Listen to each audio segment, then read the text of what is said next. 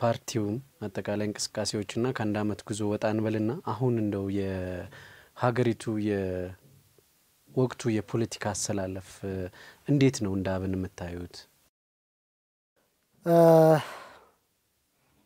በጣም አስቸጋሪ ወቅት ነው ለኢትዮጵያውያንና ለኢትዮጵያ ፖለቲካ። አስቸጋሪነቱ ምንድነው? አንደኛ ድብልቅልቅ ያለ አሰላለፍ ፈርጁን መለየት የሚያስችል የኃይል አሰላለፎች ስላሉ ነው። መላው ኢትዮጵያውያን የህወሓት መራሹን አምባገነን ስርዓት ለማንበርከክና መቀሌ እንዲመሽግ ለማድረግ ከፍተኛ መስዋዕትነት ከፍለዋል። ሁሉም ኢትዮጵያዊ ባይዘወይ ትግራይ ውስጥም ሆነው የህወሓትን አገዛዝ የታገሉ ወንድሞቻችን አሉ። ጉራጌው፣ ሶማሌው፣ አፋሩ፣ ጉሙዙ ሌላውም ኢትዮጵያዊ እንደ አማራና እንደ ኦሮሞ ሁሉ ከፍተኛ አስተዋጽኦ አድርገዋል። በዚህ ሂደት ድርሻው ሊለያይ ይችላል። በእኛ ግምገማ ነፍጥ የቀላቀለው የአማራ ፋኖችና የአማራ አርበኞች ትግል ከከተማ ከነበረው ሰላማዊ ሲቪል ዲስኦቢዲየንስ ጋር ተቀላቅሎ ህወሓትን እንዲሽመደመድ አድርጎታል ብለን እናስባለን።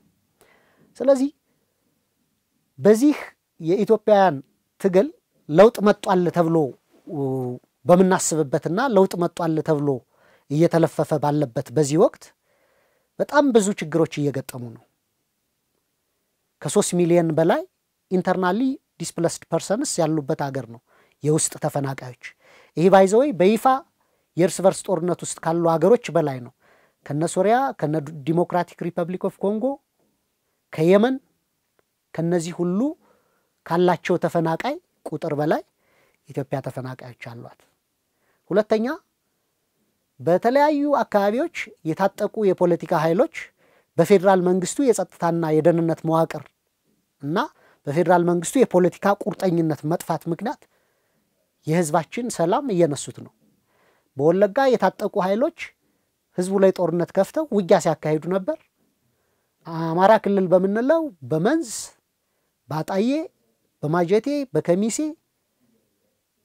ምድረገኝ እና በተለያዩ አካባቢዎች በህዝባችን ላይ ተከታታይ ጥቃት ተከታታይ ጦርነት ሲካሄድበት የነበረ ወቅት ነው።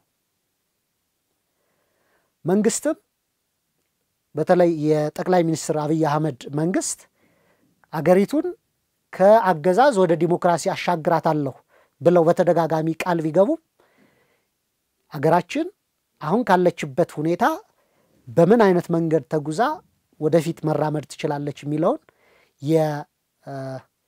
የሮድማፕ ወይም የጉዞ ፍኖት የጉዞ መንገድ አልተዘጋጀም፣ የጉዞ ካርታ አልተዘጋጀም ማለት ነው። ስለዚህ በጣም ድንብርብሩ የበዛበት አንዳንድ ተቃዋሚ ነን የሚሉትም አይናቸውን ጨፍነው የለውጥ አስተዳደር የሚባለውን ጥፋቶች አንድም ነገር አናይም አንሰማም አንተችም ብለው አይናቸውን ጨፍነው በአጋፋሪነት የተሰለፉበት በገዢው ፓርቲ ውስጥ ባሉ ግንባሮች በአዴፓና በኦዴፓ እንዲሁም በኦዴፓና በህወሓትና በአዴፓ መካከል ከፍተኛ የሆነ መጠራጠር ከፍተኛ የሆነ አለመተማመን ያለበትና ምናልባት ይሄ አለመተማመን ደግሞ ሀገራችን ወደ ባሰ መቀመቅ ይዟት ሊወርድ የሚችል ሁኔታ ስላለ አሁን ያለው የፖለቲካ ሁኔታ በጣም አስቸጋሪ ለሀገራችን ህልውናም ፈታኝ ለህዝባችንም ለመላው ኢትዮጵያ ህዝብም ለአማራ ህዝብም በጣም ፈታኝ ወቅት ነው። ግን ደግሞ ከጠነከርና እንደ ህዝብ በአግባቡ ከተደራጀና መታገል ከቻልነ ፈርጅ መስመር ልናስይዘው ምንችል ነው ብዬ አስባለሁ።